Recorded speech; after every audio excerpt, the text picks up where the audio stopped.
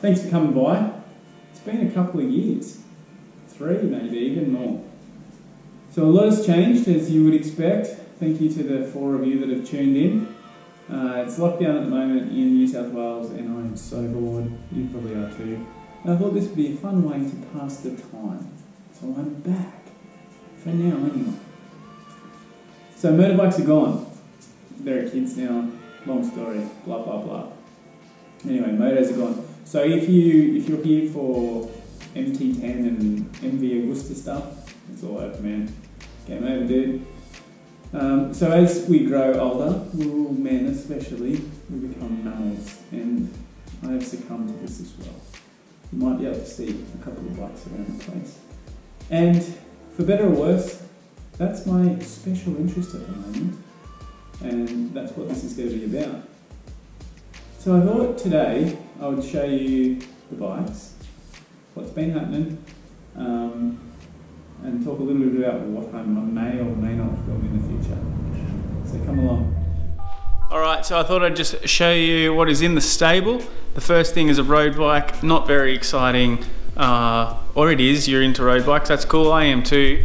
I just don't know what I would film with road bikes, but anyway, here it is, the Scott CR120. So that's carbon, 105. It has massive ammo down the back here for fat people like me to get up Cat 4s. Sick!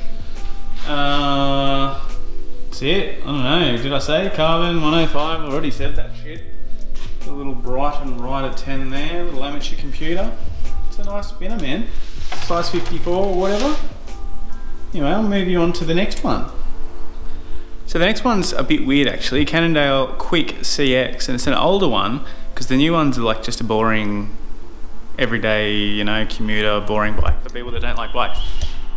Here it is, look at that, how strange. Has a, I think it's a 50mm head shock. It's a bit different, turn on and off here, unusual. 38 I think tyres, something like that. So it's got gravel rims, disc brake, what's it got? I think it's Dior, no SLX, like something like even a little bit fancy. 9-speed, 3x9, so it's old. Pretty cool bike. Haven't put a lot of Ks on this thing. Every single time I ride it, I get a flat tyre. Don't know what that is about at all. But anyway, something strange. I'll probably end up selling this thing just because I don't use it much. So if you're keen, hit me up. So the next thing is going to be the star of the channel, at least for a little while until I get bored of it. It is a Merida Big Trail 500. So there you go. If you've been looking for a new bike lately, you'll realise that there aren't that many around. So you get lots of entry-level stuff or super high-end stuff, like 10 grand cool stuff, but who's got the money? This is around 2 grand. So ideally, this is a 500, there's one above it, a 600, and one below it, a 400. Fancy that, hey? Anyway, I couldn't find a 600, and the Merida Big Trail wasn't really my first pick anyway. So these bikes are your do-it-all trail bike, bit of XC, trail, you can do anything on it. It's got weird little mount things for mudguards and carriers, stuff like that. Anyway, I can give you a little bit of a walkthrough. As you can see, it's missing a derailleur. We'll talk about that in a moment. So it runs a Dior 11 speed. But what's cool is this new Dior does 11 to 51, so super wide range. Sort of the range that you would get on a 12 speed. For, you know, the derailleur I just purchased to replace the one I broke was 65 bucks. So how cool is that? Runs RockShox Recon Silver RL or RL Silver, 140mm air shock. It's pretty cool, entry level, but at least it's not a Sun Tour, right? It's got a dropper, Merida dropper, but I'm pretty sure it's one of those Trans X things, whatever they're called. I haven't done anything to it. I've changed the pedals. The pedals that come with this thing, poo-poo, I mean, it's cool that it actually comes with pedals, but they are just garbage. So I've upgraded those to a 1-up composite thing. They're probably a bit big, but cool for now. What else do you want to know? That's basically it for that. Now, what happened to this bike? I went for like my second ride, right? Cruising along like a dickhead, and I got the wheel caught, or a stick caught between the wheel and the derailleur. And this is really the aftermath. I'll put it up here so you can see.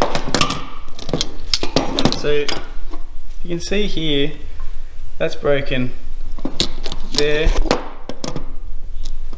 and on this side here too. Anyway, this only just came in the post today. 65 bucks from Bike Bug. Pretty cool.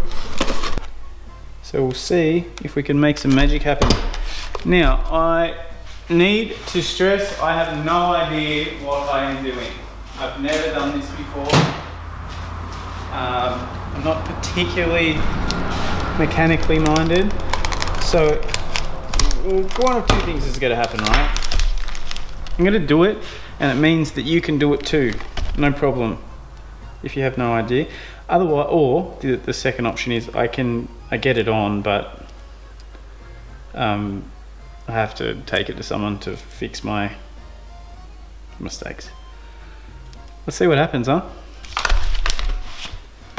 Now, I've got just a set, because I'm not a bike mechanic, and I've never claimed to be, I've just got a set of, you know, standard Allen keys, and I think that's pretty much all you're gonna need to do a thing like this. I've just got to remember how it all worked. Perhaps I should set these screws, so that's a B limit screw or something, that's about the alignment of the derailleur, and then these two are about limiting how far that way or that way it can go. So they're not as complicated as maybe you would think. But let's see what happens, huh?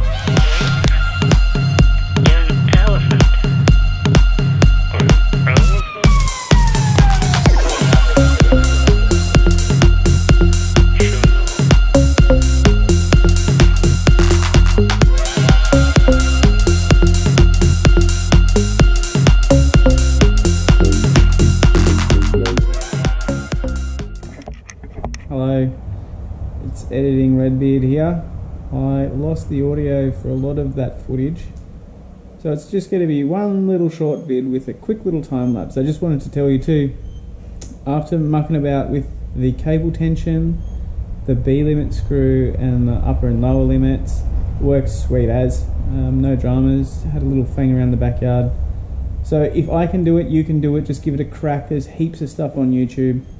Moral of the story is, I've never done that before, just did it. It was fine. You can do it too. So next video, hopefully I'll take you up to that little trail up the road and we'll have a little fang around. I might crash. I did last time, hence the broken derailleur. Anyway, thanks heaps for watching and I'll see you next time.